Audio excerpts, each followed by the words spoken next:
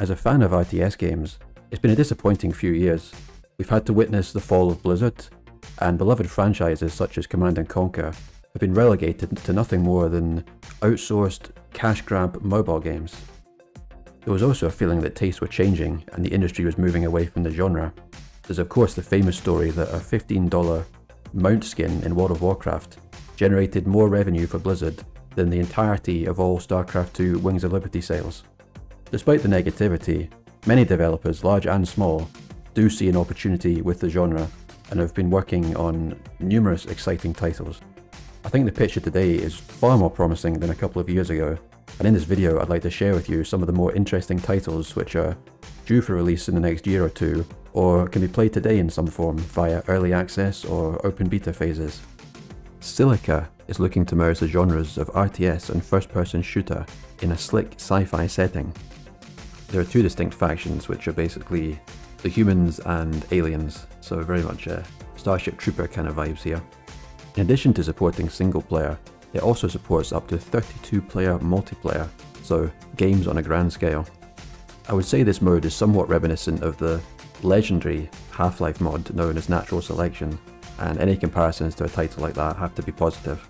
The game has been in Steam Early Access since 2023, so you can buy the game and begin playing straight away, and they are aiming for a full release by the end of 2024. Feedback so far has been mixed to positive, and the general consensus has been that there's some serious optimization required to get the game to run at an acceptable frame rate, and the RTS element needs some serious work. As of right now, the only real attraction is playing the first-person shooter part of the game. If they do continue to polish this game and they manage to get everything right, then the potential for this 32-player mode is absolutely enormous. It could be a real blast, and anything reminiscent of Natural Selection is something I'll be keeping a very close eye on. No relation to John Woo's 90s action thriller, Broken Arrow is a modern warfare tactical RTS game. Now, while the game does have a single-player mode, its 5 vs 5 multiplayer setting is by far the more interesting. Boasting gigantic battlegrounds, over 300 distinct units, and then a further 1500 customizations of these, the scale and ambition of this game is breathtaking. Further to this is a scenario editor which supports scripting and allows players to create their own campaigns. The game is scheduled for a late 2024 release, and currently there's a multiplayer open beta, in addition to a closed beta for single player which launched in July of this year. Manor Lords was a passion project started by a solo developer, and this one is really exciting. After being wishlisted by more than 2 million people on Steam, the game finally launched into early access in April of 2024. This game looks absolutely gorgeous, and there's a real emphasis on realism and historical accuracy based on the art and architecture of the late 14th century Franconia. The next big patch promises to port the game into Unreal Engine 5, opening up a host of development possibilities and enhancements, in addition to making the game look even better, which is hard to believe because it looks fantastic right now. A key part of the gameplay is the kind of city building element, and you start from a humble town, humble couple of houses, and you gradually, organically, build this up through gridless building, so you can go anywhere you like off-piste, and it deliberately sets a very kind of slow and measured cadence dictated by the seasons and how trade routes emerge and resource collection happens in real time kind of idea. So it's quite a chill experience.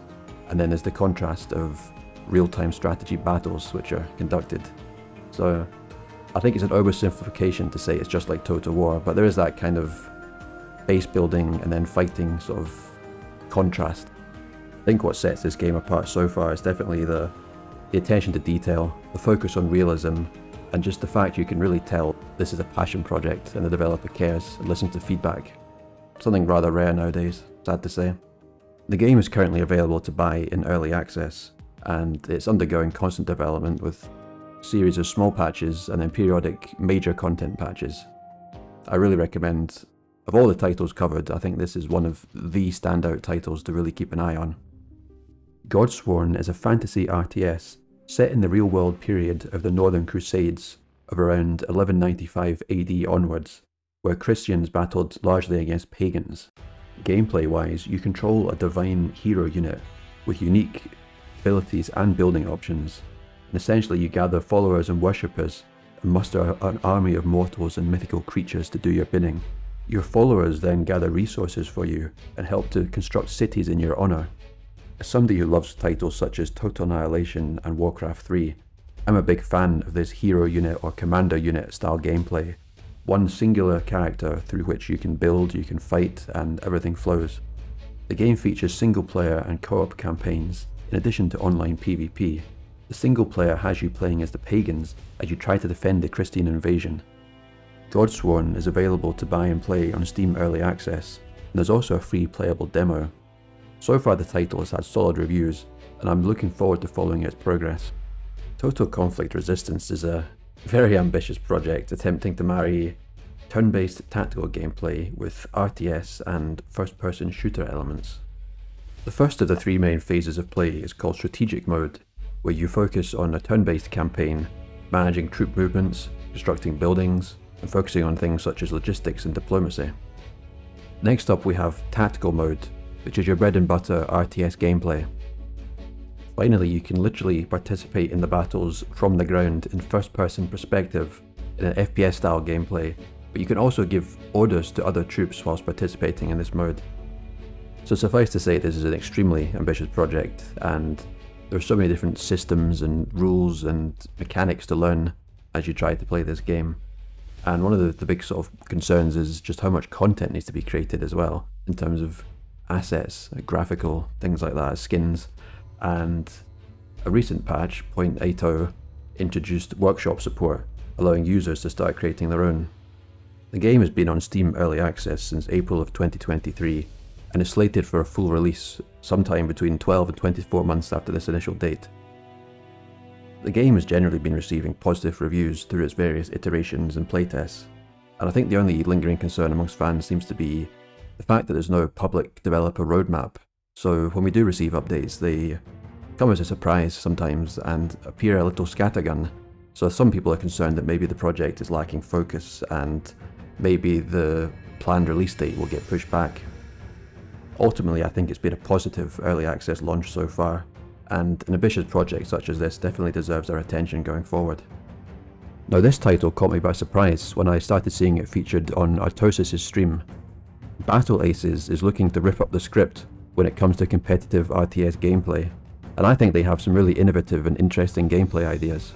All matches are limited to 10 minutes in length, and there are several victory conditions, including accruing points for being active on the map and securing objectives, and also the ultimate destruction of the enemy base, which is known as the core. So I think this really does sort of encourage activity on the map and skirmishing, something sorely missing in games such as StarCraft 2. Another interesting, somewhat novel mechanic is the idea of creating a unit deck before each match, including saving presets as well. And basically, you choose from a roster of over 45 units with more to come, and these are in tiers, so when you start the game, you can have your first tier units automatically building straight away, and as you tech up, further units from your pre-selected deck will become available. This really puts me in mind of more kind of card strategy games such as Hearthstone or Magic the Gathering. I think adds an extra layer of sort of preparation and tactical depth. The game is receiving a heavy push from RTS streamers such as Tasteless and Artosis, and it's no wonder considering that David Kim, well known to many StarCraft 2 players, is heavily involved in the development of this game. And your best bet at playing it right now is probably one of the key giveaways which happens regularly when Artosis is streaming the game. Otherwise it's in closed beta and you can try your luck by signing up. Infection Free Zone started life as a DLC story for the highly acclaimed 112 Operator game. Essentially, you set up your infection-free zone anywhere in the world thanks to OpenStreetMap's real-world data, and then you start building production facilities, defences, and everything to meet your needs. Your mission then is to defend your settlement against hordes of the infected, in addition to occasionally meeting living people who could be friendly or hostile. This game is a lot of fun, and the setting is really one that captures the imagination and has been hugely popular across various media, thinking of series such as The Walking Dead. The game launched in April of this year on Early Access, and we can expect it to be in this phase for about 1 year, they say, so potentially a 2025 release. Given that the Early Access version has received positive reviews, and the success of 112 Operator, I've got high hopes of this title and I'll be following it closely. Developed by the team behind Planetary Annihilation, Industrial Annihilation looks to combine factory pipeline management elements made famous by games such as Factorio with the typical grand-scale combat of a game like Supreme Commander or Total Annihilation. They're initially focusing on what's described as a galactic-scale single-player campaign, and for now there's no mention of multiplayer. I think this is a very interesting combination of RTS subgenres, and so far it looks very polished. Considering that the CEO and director of the project is John Maver, who worked on the legendary Total Annihilation as a 2D graphics programmer, some fans will be hoping that this could be the spiritual successor to that legendary title. Initially there was a Start Engine funding round where they're looking for investors in the project. This has been followed by a Kickstarter campaign in August, and the game is now on Steam, targeting a launch of early access this year. Ratten Reich is an RTS set in what the developers describe as a fictional steampunk/dieselpunk world, and it features a number of distinct factions doing battle against each other. The factions in question are anthropomorphic rats, mice, cockroaches and lizards. And what that word basically means is that they share some human characteristics, such as the ability to talk, drive a tank, and engage in advanced military tactics. So this will be a single player RTS, and I think the main attraction is certainly going to be this unique universe that they've created, and a lot of work is going into world building. The early access title even comes with a free comic book set in the Ratten Reich universe. Even in the very earliest of preview versions, there was a lot of audio and visual polish on display, and this is carried through to the recent early access launch. The game looks and sounds fantastic. I'm sorry to say that this initial launch has somewhat been hampered by a number of game-breaking bugs, which have really made it difficult to play the game at all. So it looks and sounds fantastic, but the gameplay, it needs some serious work. This game certainly has a lot of potential if it can move past these initial sort of teething issues we have with gameplay, and I like the unique setting. I like the fact that a lot of work has gone into really sort of world building and adding a lot of depth and character to the game, and I definitely think it's one to watch for the future. Another positive sign is that the developers have posted a very detailed roadmap which shows us the next 4 quarters what we can expect to see in the game, and it's all very exciting, ranging from AI skirmishing to vehicle customization and various other new factions and features. Stormgate launched into free-to-play early access in August of 2024, but not before people who paid a bit extra could play it 2 weeks early, of course. The game had a well-publicised Kickstarter campaign where it smashed its initial target of 100k and ended up raising more than $2 million, making it the #1 RTS Kickstarter of all time, surpassing Planetary Annihilation. Now I feel this game is trying to be all things to all people. It wants to be a competitive RTS with multiple multiplayer modes, it wants to be an epic single player campaign, and it has co-op, in addition to future plans for an editor. At the time of this initial release, I would say the consensus is that the standout element of the game is definitely the 1 versus 1 competitive multiplayer, and many pros from Age of Empires and StarCraft and the like are enjoying it right now. Now that mode is free to play, whereas large portions of the single player and co-op campaigns are behind a paywall, so you have to buy new episodes, new heroes to control, etc. And sadly the quality of these is just not up to scratch, especially considering the amount of funding the game has received, and the fact you have to pay to access these has really kind of compounded the negativity. So what was maybe unrealistic hype and positivity from the community has largely given way to a lot of pessimism and negativity. In recent years there have been a few notable examples of games which have been poorly received on launch and then have received numerous patches which have improved them into a state where they're highly regarded titles. Games such as No Man's Sky and Cyberpunk. Given this is only the early access launch, I think the Stormgate story has a lot of room to run, and I believe people should approach it with an open mind. There's definitely fun to be had in the multiplayer as of right now, and I think the other elements of the game we just have to wait and see. ZeroSpace is seen as a possible contender to be the competitive RTS title of the future. This doesn't do the ambition of the developers justice because they're planning for 1 versus 1, 3v3 multiplayer, practice versus AI, and an epic single player campaign with RPG style story arcs. Think Mass Effect or Baldur's Gate.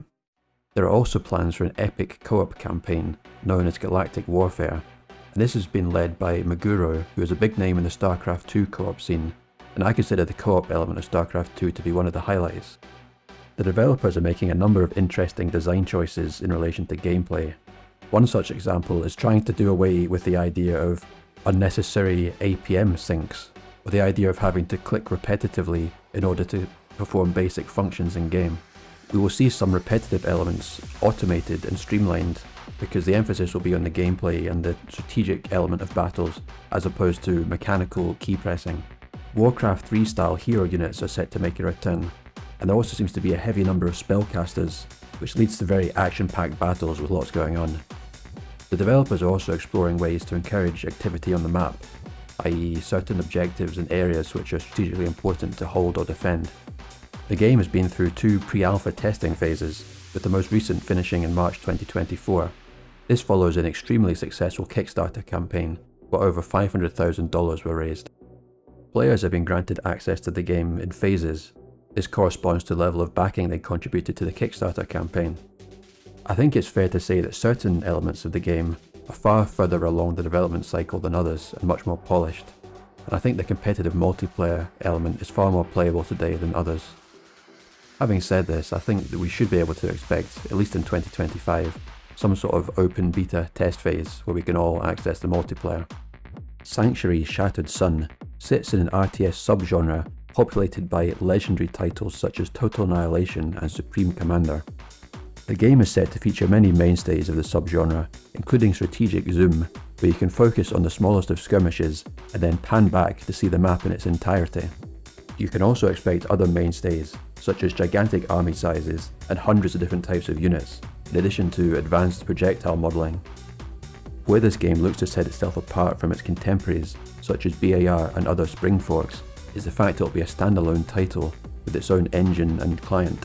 Additionally, the developers are looking to innovate with various gameplay mechanics, one of which has been showcased was the ability to control the weather to your strategic advantage.